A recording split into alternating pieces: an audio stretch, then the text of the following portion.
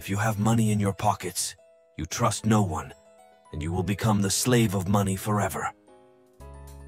This love of money is the curse of American, and for the sake of it, men will sell honor and honesty till we don't know whom to trust.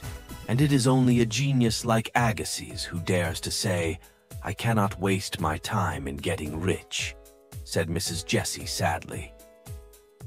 You chased after money to pay your mortal debts as your moral debts grew.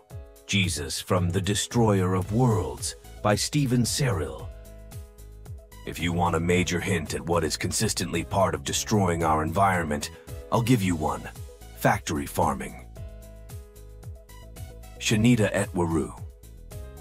The reverence for business people is pretty much always rooted not in the effects of business on society, but in the love of money.